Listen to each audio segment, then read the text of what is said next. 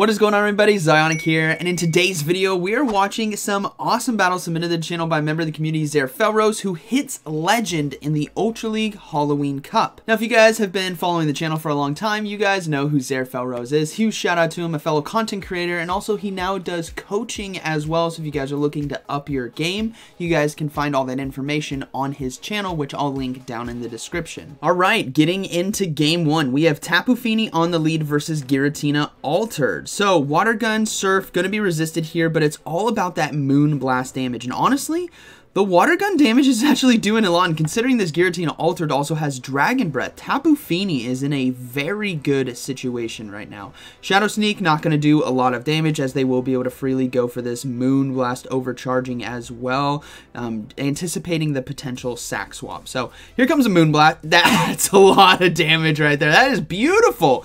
Tapu Fini looking very strong now in the Ultra League Halloween Cup, so they're just going to go ahead and let these charge moves go through and probably just fully farm down. Oh, a simultaneous swap here. Giratina Altered into Skuntank now, but Skuntank having access to Crunch could potentially flip this thing around. So we are going to see the Crunch land. That's a decent amount of damage, but thankfully the Giratina Altered here can go for Dragon Claws, which should chunk the Skuntank down for a little bit of health, and then we might see a farm down with Drapion, maybe overloading a bit on energy. But let's see how this plays out. Giratina going to go ahead and go for the shield here, wanting to put more pressure on the Skuntank now as they do stop that next Crunch, as they now have two Dragon Claws ready to go. So we might just see a shield here from Skuntank on the second one, because it's going to be enough damage, I think, now to take it out, as they do have two more ready to go. Completely flipping this around, they could definitely get two shields right here or just take out the Skuntank, and it looks like the Skuntank is just going to go ahead and go down. So I thought Giratina Altered was going to go down there, but no, it held on, and they're going to be able to farm down with Shadow Claw as well. The final Pokemon is going to be a Genesect, so we do see a swap in now to Drapion going for Crunches. This is definitely going to be getting those shields as Crunch. It's going to do a lot of damage in this matchup, and oh, they decided to let it go. I think they know it's a good game. Genesect's only real win condition is to spam these charge moves and try to get shields, but they're not going to get it. Technoblast is not going to do enough damage right there. Still a lot, though. Still a lot of damage, but it's not going to be enough to take it out. They still have two Dragon Claws on Giratina Altered. Granted, I think they'd only get one off considering the amount of HP, and they do have somewhat near a Surf here on the Tapu Fini. Yeah, it's going to be close to a Surf. They're going to go ahead and shield, and let's see if they can take this one. X-Scissor. Now the Technoblast, though, was Ice, I believe, so it's going to be a close one. Are they going to swap? Nope. Oh, man. Is this going to be enough damage? I don't think the Technoblast will be. No, barely not enough. They decide to, oh my gosh, 1 HP on both sides, and the Shadow Claw takes it there. Oh, that came a lot closer than that game should have. Good game. All right, moving to the next one, we got Tapu Fini versus Nidoqueen. Okay, so this is a unique situation you don't commonly see. Both Pokemon doing super effective damage to each other, but they're going to go ahead and swap out into Drapion, as the Nidoqueen is probably going to look to go for an Earth Power to try to get themselves shield advantage. But Drapion right here can easily put a lot of pressure down with the Crunches. The first one goes unshielded, but here comes the Mind Games, and they're not even going to play around. Zera's going to go ahead and throw up that shield right away, and it was a Poison Fang. This is what's so deadly about Nidoqueen. Now, we do see a Genesect swap in, and this might have been a mistake. I think if we saw that Nidoqueen stay in, they could have easily gone for another Earth Power. But Genesect right here is now going to be forced to shield, and this is going to really set up the sweep for Giratina Altered if they can get two shields right here from Genesect, as it's going to have to throw their Technoblast before the next Crunch can come through, and Drapion will decide to let it go. So if this is a shield bait, which it's a Magnet Bomb, still enough damage to take it out, but we will see Tapu Fini come in and farm down. Now, I think, just from looking, I think this is an Ice Technoblast, I believe. Let's see what it's going to be. No, it's just going to be another Magnet Bomb right there. There could be Electric Technoblast as well. There's a lot of different variants, but I was trying to look at the disc on the back, but Magnet Bomb makes sense. And we will see the Tapu Fini now go for the Surf here against Nidoqueen. This could force that second shield, which it does, and now we see Giratina Altered let loose right here as the Nidoqueen is going to be throwing, it could be the Earth Power, but no, it's just going to be the Poison Fang debuff, hoping to improve the matchup in the back, which makes a lot of sense.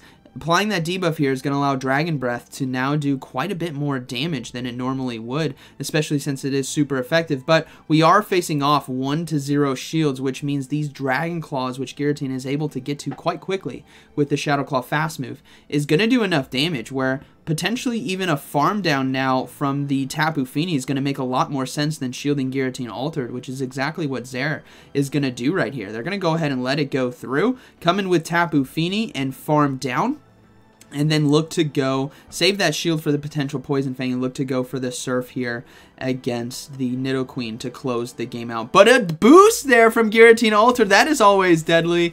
But Tapu Fini will be able to take it here with Surf, and that is going to be a good game, very well played. Tapu Fini really doing well at core breaking a lot of teams right now. The Surf damage, the Moonblast damage, the bulk that it has, really nice. All right, moving to the next one. We have Tapu Fini on the lead versus Yveltal, the Bacon Burb, right here. And we will see swap out now into Alolan Muck, which is definitely tough because you don't have the best answers in the back, especially with no Aqua Tail there on Drapion. But they do get a shield, and they're going to go ahead and go into the Drapion now anyway, since they are all doing resisted damage here. On both sides, Crunch is going to be a bit more spammy and could potentially apply that debuff. And especially since they got shields, they want to maintain switch advantage with the Tapu Fini and the Bacon Bird. So we are going to see the first charge move come through from Alolan Muck. Is it going to be Sludge Wave? It is going to be the Sludge Wave. That's a decent amount of damage right there, but seeing as Drapion is going to be able to spam Crunches a lot quicker than the Alolan Muck can put out the Sludge Waves or Dark Pulses, I think this is going to be a maintained switch advantage situation where Drapion is probably going to have to give up a shield right here and then look to... Nope, they decided to let it go. Sludge Wave is going to go. Okay, so completely trusting in Giratina Altered now to farm down. Hopefully they can farm down with Shadow Claw, which they can. Now they do have an Ancient Power ready to go for the Yveltal, which we do see come back in, and this is going to be doing super effective damage. And Yveltal has some pretty strong moves right here that they need to watch out for. I think it does also have access to Sludge Bomb, which is going to be deadly here for this combo of this team because Dark Pulse and Sludge Bomb. I could be wrong about Sludge Bomb, but I haven't seen this thing in a long time. I know it does have Dark Pulse though. So they're going to go ahead and shield that up and look to go for 2 more Ancient Powers. And this, considering this season Ancient Power got a damage boost, it's actually gonna do enough damage, and the Giratina just takes it down. Final Pokemon is gonna be Nidoqueen, and that's a good game, very well played. So well done there with Zair Felrose for calling that the Ancient Power was the win condition. Alright, so we see Amandabuzz now on the lead, so pretty positive matchup right here. We do see a swap out into Shadow Drapion, so they got to be very careful about the Sludge Bomb, and they're gonna go ahead and try to catch it on Sludge Bomb right here. Let's see if it was... No, it was just the Crunch right there. Still, both moves are resisted, so catching that energy on their own Drapion is the best call in these situations because you don't want to swap to Giratina to try to catch the Sludge Bomb because if it was a Crunch, it would have done super effective damage. And this might be the hardest thing that they have to face off against on their team because it can kind of core break. Drapion can core break a lot of teams in both Great League and Ultra League. That's why it's regarded as one of the best safe swaps in the meta nowadays because of its coverage and typing. So we do see a couple more Aqua Tails come through right there, and they're going to go for the sneaky Sludge Bomb. This does a bit more damage than Crunch, and let's see if it's going to be enough to actually take switch advantage. Oh, barely not enough. It's going to be a farm down, and they might, they're going to go ahead and shield and commit to the Poison Sting farm down. This is so dangerous because they could get to another Aqua Tail. It's going to be close, but they get it right there, which is beautiful. And can they get to the Sludge Bomb? No, they cannot. So the Tapu Fini is going to go ahead and come in. We do see the Nidoqueen now against Giratina Altered. So that's looking to be a good game considering the Mandibuzz. Unless it has Shadow Ball, the Mandibuzz will typically have Aerial Ace, so it's probably not going to be enough damage output to take out Tapu Fini. And if Giratina Altered can come out of here with a little bit of energy, those Ancient Powers are going to be really nice. They also no-shielded the Poison Fang right there, which is pretty huge, considering that the Nidoqueen could have just gone straight for Earth Power. But we do see the first shield now go up on the opponent's side, hoping to apply a lot of pressure now with Earth Power. And this is the dangerous situation. They're going to go ahead and shield, and it is going to be the Earth Power. So that's a huge shield right there because that would have done a lot more damage, and they need to make sure Giratina comes out of here with energy. So let's see if they can do it. Here comes the next Dragon Claw. No shield right there from the Nidoqueen. We do see a swap out back into Mandibuzz, so the Tapu Fini is going to go ahead and come in, and this is where we're going to find out if it's Shadow Ball. Mandibuzz can take this right here. It does a lot of neutral damage, and they do shield the correct charge move there as well. This is going to be dangerous. Is it going to be the Shadow Ball? If it's Aerial Ace, I think they still have a fighting chance. Oh, it is Aerial Ace. Okay, so they do have a fighting chance now. They got to get to this next Moonblast in time, but no, the next Aerial Ace is coming through. Can Tapu Fini hold on? I think it can. Oh, barely able to hold on right there. Gets to the Moonblast as well with 1 HP in a dream, but is this going to be enough to take out Mandibuzz? It's going to be extremely close. No, it is not enough. Giratina Altered is going to have to throw that Ancient Power right away. They're overloading a bit on energy. They go for the Ancient Power now. This should be enough damage to take out Mandibuzz, but does the Nidoqueen have enough energy for a Earth Power? This is going to be extremely... No, it just gets farmed down right away. I forgot about how much health it had, but good game. That was so close. If that was a Shadow Ball Mandibuzz, I think it would have won. All right. We see Alolan Ninetales on the lead, so let's see if it's Charm. It is going to be Charm right there, so they're going to have to stay in with Tapu Fini because the Charm damage can still chunk Drapion and obviously does well against Giratina Altered. These Surfs could also get themselves Shield Advantage, which really plays well for Giratina Altered and Tapu Fini, or Drapion, I should say, not Tapu Fini, in the end game. But do you give up a shield here? Yeah, they're going to go ahead and give up a shield, stopping that Psyshock because they want to apply a bit more pressure. And we do see a swap out into Drapion, so they're going to go ahead and go for the Moonblast. Remember, Drapion is Poison Dark, so this is going to be neutral, and quite a bit of neutral damage as they can now safely come into the mirror. And this is looking like a strong position for them because they can definitely come out of this matchup with a decent amount of energy for that Alolan Ninetales. So they're going to go ahead and load up. It's 1-to-1 shields right now as well, but this Drapion is spamming Aqua Tails, or Crunches, I should say, sorry. The last one was spamming Aqua Tails, and they're going to go for the sneaky Sludge Bomb. Typically, most people go for Crunch in this situation, but that Sludge Bomb just does that extra oomph of damage where now you can farm down, and honestly, yeah, they're going to go ahead and shield. There's so much energy here on Shadow Drapion that they really need to save it and build it up because having 2 Sludge Bombs ready to go for Alolan Ninetales is huge. And we do see a Oh, it's a Crocodile! Wait, what was it? Hold on, I might have read that wrong. No, it was a Crocodile in the back, so that is why they swapped out, because Crunch and Sludge Bomb are resistant, and Crocodile might just be able to sweep right here. Thankfully, Giratina Altered can still do neutral damage with Dragon Claw, so that was a good call on them to swap out of Drapion instead of staying in, because now they have energy still for Alolan Ninetales as the Crunch comes through and does a ton of super effective damage. We see Alolan Ninetales come in, and they're going to go ahead and go for the Ancient Power now for super effective damage, but is it going to be enough? I think Alolan Ninetales can hang on, but they do get a shield and a boost right there at the last second, so this is going to be such a close game. They have to land the Sludge Bomb because Crunches I don't think is going to be enough. Yeah, they go for the Sludge Bomb, but they lose CMP tie.